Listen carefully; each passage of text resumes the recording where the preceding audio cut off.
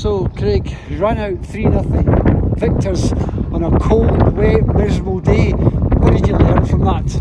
Well, I think we learned that nobody really particularly enjoys playing football when there's 60-70 mile an hour gales going about. A really good workout for us. Obviously we've got really limited time, and with the first international next week against Australia, it was really important to get the game time. I think for a few guys that's the first game they've had in 4 or 5 weeks over the Christmas period. There's not a lot of games happening at a lot of levels of football, so for some guys it was just a case of trying to blow away the cobwebs, but for the whole group it's getting them to know each other, getting them playing with each other, and for us as coaches trying to get to know what combinations are working and where guys can play, because we've now seen probably about 2/3 of the squad playing in more than one position, so a really worthwhile exercise.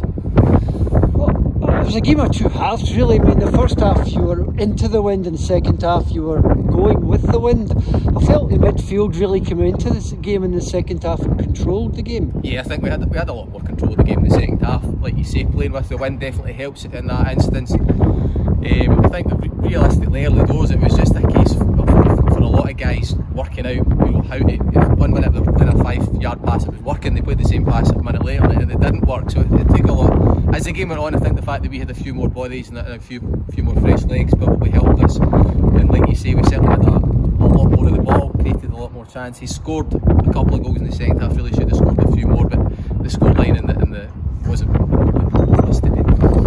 That's 2 games now. The first game against Albion Rovers was a really high tempo opposition. Today they were physically stronger than you. Do you think that benefits the boys in the preparation for the Centenary Shield? Yeah, 100%. We're deliberately picking games against guys that are going to challenge them physically in the way that we know that they'll face against the 4 countries that will play in the Centenary Shield. So from that point of view, it's really, really important. We're quite lucky, quite a few of the guys are involved at senior football, probably more guys than we've ever had in previous years, whether it be involvement in first team squads, and in a few cases are actually playing week in, week out. So that side of things will certainly help us. We know we've got a lot of really talented football players, but there's a lot more to a game of football and the ability to use the ball. Next week it's our first international, it's against Australia. Are you looking forward to that game? Absolutely, yeah, and that's what it's all about. It's always good when we have the warm-up international ahead of the Centenary Shield. I've been involved against the Australians on 3 occasions, and they're always a really, really top side. These boys come over here. It's an opportunity for them to put themselves in the shop window. They're very, very fit, and from experience they're some very, very talented players, so we know it'll be a really, really tough game, and it'll be really good preparation for the guys ahead of the Centenary Shield that starts in March.